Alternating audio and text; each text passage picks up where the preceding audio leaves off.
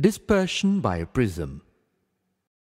If a prism is placed in a room and a narrow beam of white light is allowed to fall on one of its refracting faces, it is found that light coming out from the other face of the prism is split into 7 colors, that is, violet, indigo, blue, green, yellow, orange, and red. This phenomenon is called dispersion at light. The phenomenon of splitting of white light into its 7 constituent colors is called dispersion of light. Cause of dispersion. The color of light depends upon its wavelength. Thus, red light, 8000 angstroms, has different wavelength as compared to violet light, 4000 angstroms.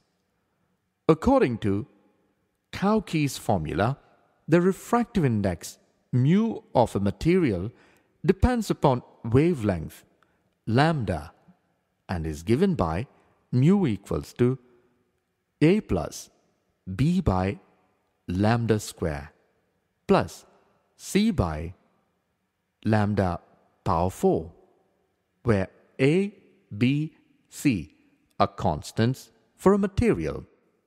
We know that for small angled prism, deviation produced is delta equals to A into mu minus 1. Since wavelength of violet light is smaller than of red light, mu V greater than mu R. Therefore, on entering the prism, the violet light is refracted through a larger angle than the red light. Mu into delta V greater than delta R. Thus, when white light enters the first phase of the prism, each color is refracted through different angle. That is, angle at refraction is maximum for red and least for violet. Mu equals to sine I by sine R. As a result, dispersion or splitting of white light takes place on the second surface at the prism. Only refraction taken place, denier to rarer, and color are further separated. Each color is deviated towards the box at the prism. The violet is deviated the most and the red the least. Angular dispersion. The angular separation between the two extreme color, that is violet and red color, when beam at white light passes through a prism is called angular dispersion. Consider the dispersion of white light by a small angled prism A, B, C as shown in diagram. Then angular dispersion equals to delta V minus delta R. A stands for angle of the prism. Mu R stands for refractive index of the prism material for red color. Mu V stands for retractile index of the prism material for violet color. Deviation for violet color. Delta V equals to A mu V minus 1. Deviation for red color. Delta R equals to A into mu R minus 1. Angular dispersion.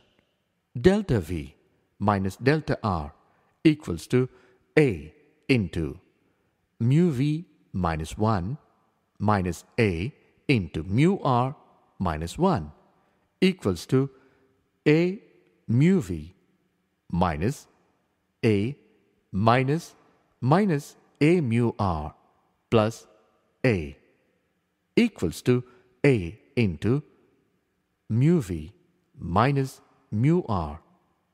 It is clear angular dispersion depends upon the angle of the prism and the nature of the prism material. Dispersion power.